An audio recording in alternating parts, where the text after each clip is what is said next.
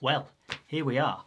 A quick video on something quite important, and it's a problem that we have quite a lot in editing, and that is getting a track to fit into the right, a background track to fit across the whole of a clip, or the whole of a whole video, or whatever that is with corporate videos, whether that is across the whole video or just across a small portion of the track, whether it's too long or too short.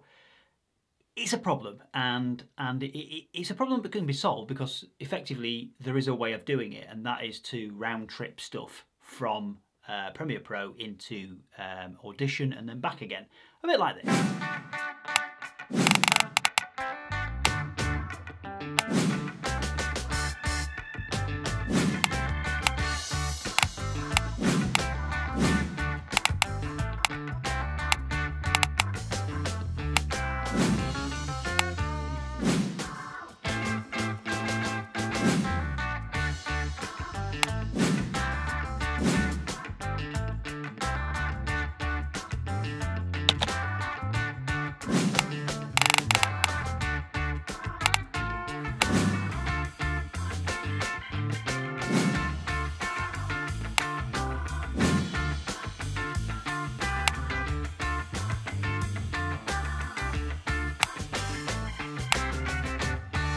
And then, of course, that obviously means you've got all those saved files from Audition, and you've got all that whole moving it into a different program, sorting it all out, doing the whole remix, everything else, and etc., etc., etc. Well, the thing is Adobe have included that little bit, that thing that we use quite a lot, directly into Premiere Pro, and they've made it so that little feature is available, so you don't have to do that round trip anymore. You can effectively just do that from within Premiere Pro. So roll the intro and let's have a look how we do it.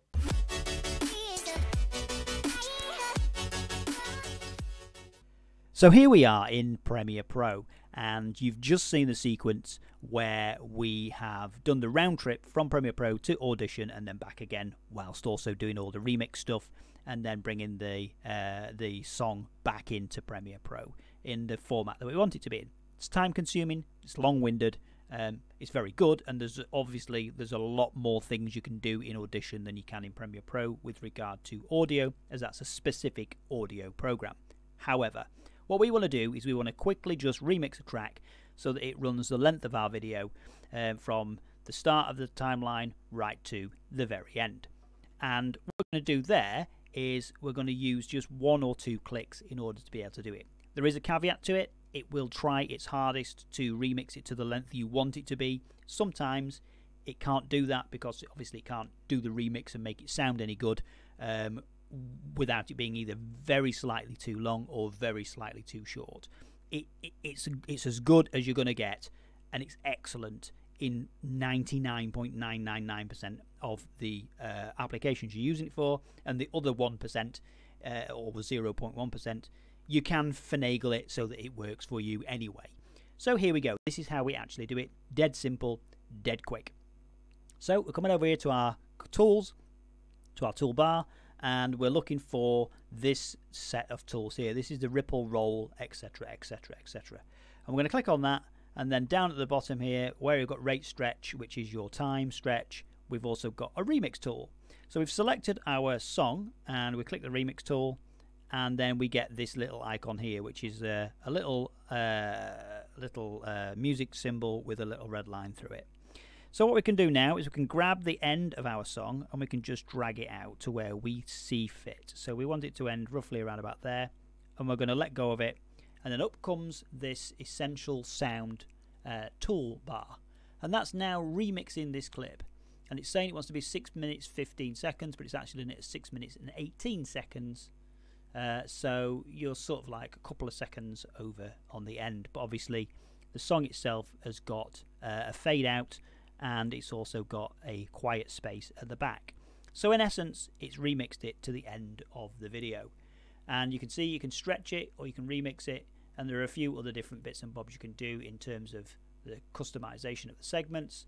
So you can say you want fewer segments or more segments, and that may affect how many times what the time it is it can remix it to. So if we go to more segments, for instance, then it would automatically put 7.6 segments in, and it would try its best to fit them out. Now you can actually see where it's done its work. So if I click off of it and we zoom into it, let's get to a point where we can see some stuff. Yep, here we go. So if I just extend this out a little bit, you can see this little jagged line here, and that little jagged line is essentially where it's gone. Actually, I can make a cut there, and I can make a cut there, and I can remix this audio to extend the time out. It's the same principle. If you're reducing the song, it will then do exactly the same work, and it will try its hardest to do what you need to do. Again, as I say, when you click on it, you get all these options. You need to fiddle around with these to make sure that you get it exactly what you want it to be. I find I generally don't need to sort of mess with any of this. I sort of just let it do its thing, and like I said to you before, 9.9 times out of 10 it is perfectly serviceable for what we need it to do. Told you this one was going to be really quick, didn't I? I said it was going to be really, really quick, really simple, and it's so easy to do, and it's just a thing. It just means you don't have to be an expert in audio in order to be able to get a sort of the feel of what you want, and it has so many different applications. Obviously you can use it on stems and so on and so forth, and you can make a particular part of a stem longer or shorter, etc, etc, etc.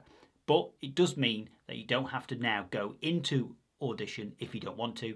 You can just quickly extend or reduce the size of a track inside Premiere Pro without any issues whatsoever, just with basically one click. And it's so easy. So I hope this quick video, as an extension to a video that we did before, which you've seen the card on in this video, I hope this quick video has been useful in just pointing out one of the newest, most useful features that Adobe Premiere Pro has. So with that, I'll see you guys in the next one. Peace!